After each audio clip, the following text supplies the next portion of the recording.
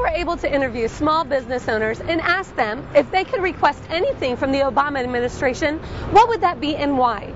Let's check it out.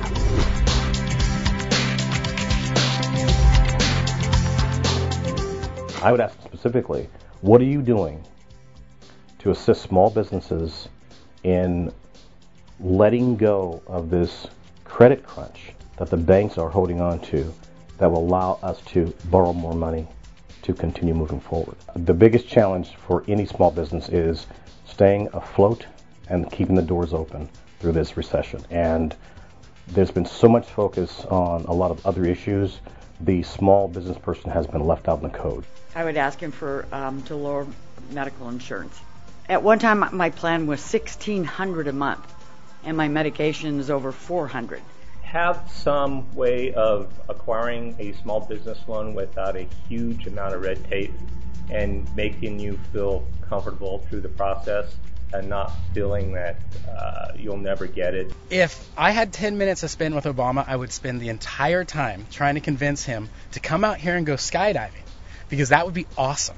To focus as much attention as possible on fuel. Fuel prices are something that create a huge overhead for us because we're flying airplanes all day long. The lower the price of fuel, the lower my overhead and the higher my profits. So if I could talk to Obama about anything, it would be the fuel crisis. I guess I just need more customers, more people that are able to afford to send their kids to extracurricular activities.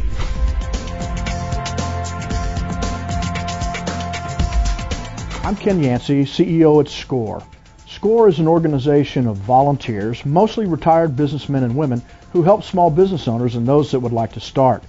In our role, helping small business, we see hundreds of thousands of existing and potential business owners each year. And clearly, in these difficult economic times, they're facing a number of challenges.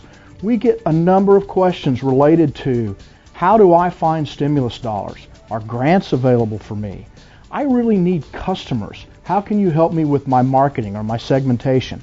And we have the opportunity to provide a variety of different services for those small businesses.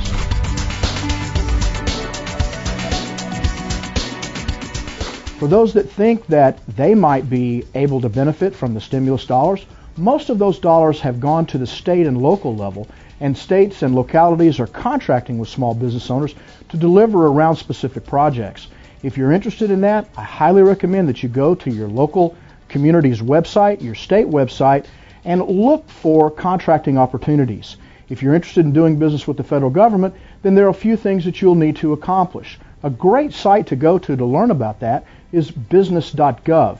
Many resources there, including information on how to get your very important DUNS number. Also, what you need to do to be certified. And many of the certifications that are available for small businesses are actually self-certification. So an investment of your time, maybe an hour or so, could result in a competitive advantage for you and for your business.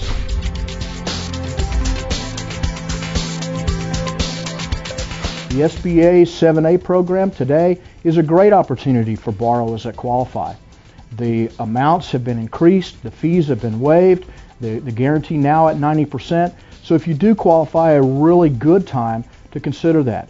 The SBA also has Community Express or Express loans. Again, another very good opportunity for qualifying small businesses. SCORE.org. What a great place to go to get information, to get counseling and support as you work to grow or start your small business.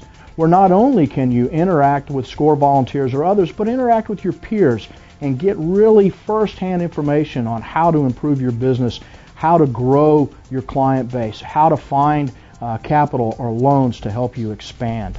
One thing I know for sure is that our country is in a time of need. I'm Morenz with D&B Digital TV, and I'll see you next time right here.